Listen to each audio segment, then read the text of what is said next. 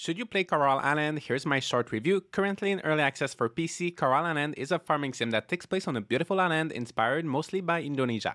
You'll first create your character. You can pick between different body types, outfits, and skin colors, but hairstyles and facial features are a bit limited for now. You will then meet a wide and diverse cast of 70 characters, and close to 30 of them will be romanceable.